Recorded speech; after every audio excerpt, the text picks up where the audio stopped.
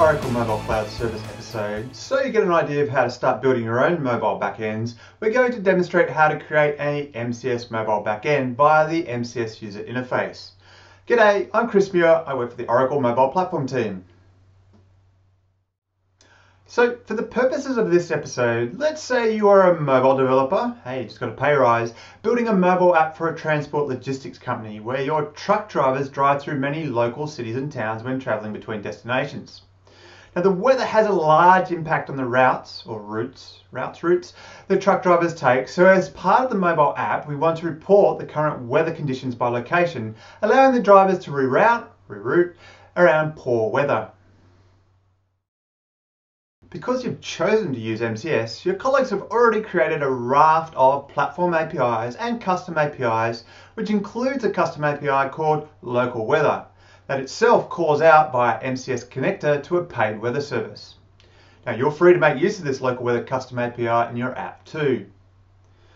So in context to this MCS episode, it is your task, that is the mobile developer's task, to create and configure a MCS mobile backend to expose the required MCS APIs.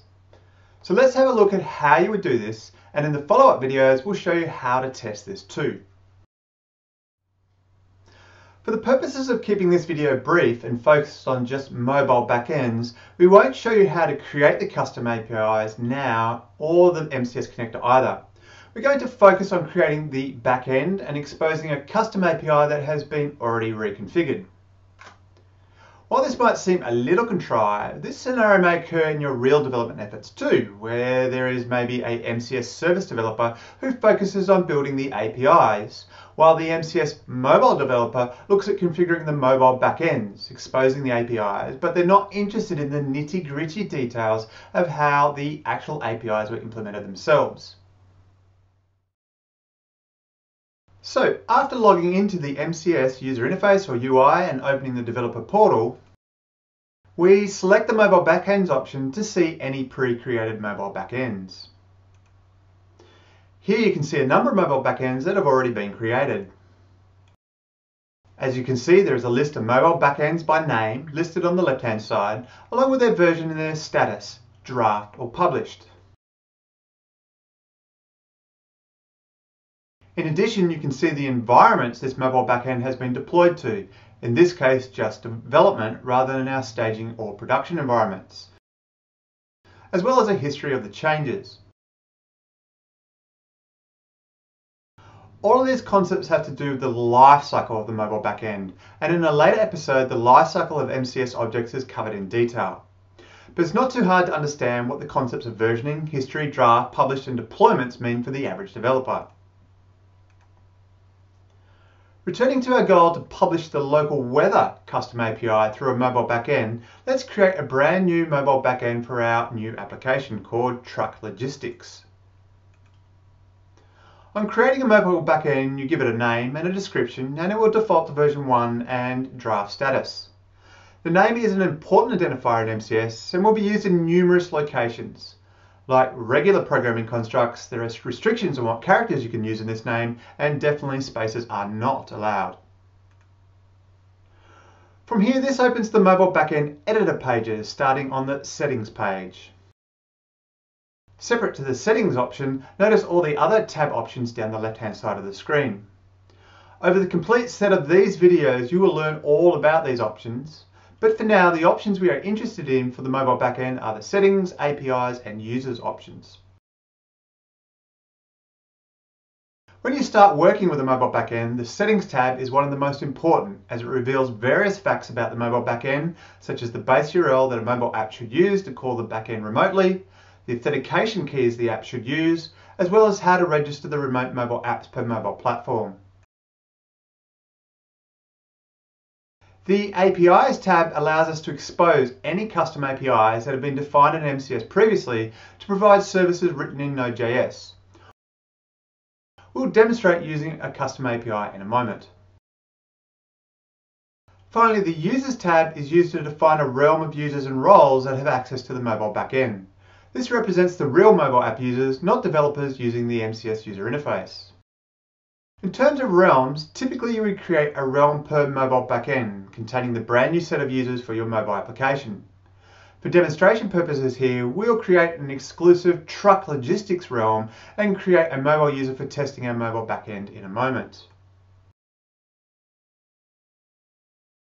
Once our realm is created, via the Users tab, we'll then select our newly created realm. Then we'll create a new user by clicking the New User button, and we're going to call this user Big Mac.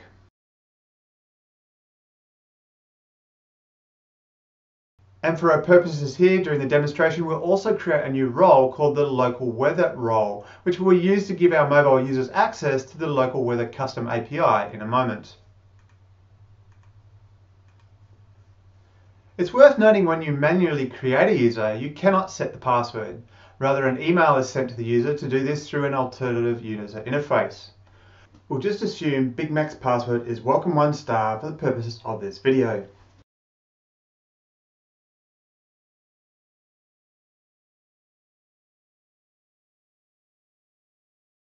Finally, having created the realm and user, we return to the mobile backend and now associate the mobile backend with the new realm we just created, acknowledging the warning in the dialog.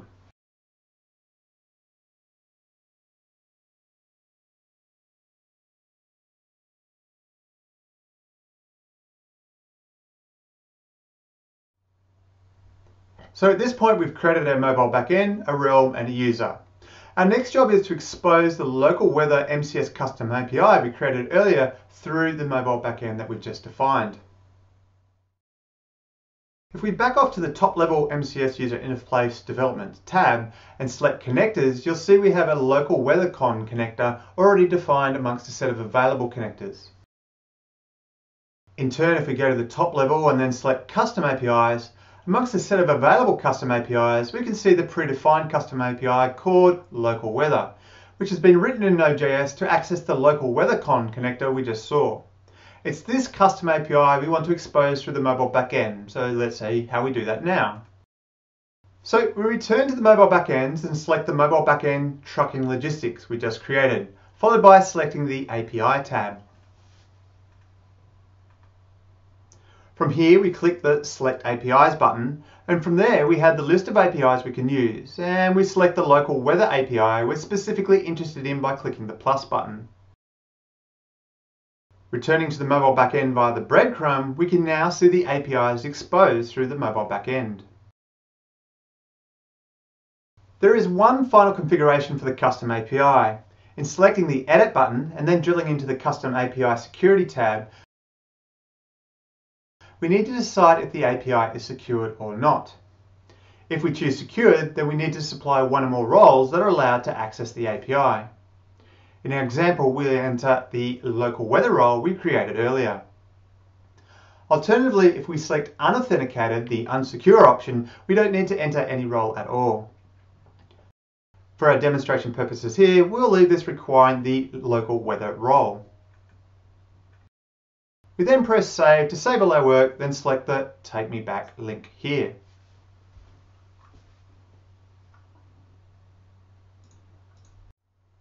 So there you go. Now you've got a fair idea what's involved in creating a mobile backend. Wasn't too complicated, was it? One of the beauties of MCS, it's really easy to create things.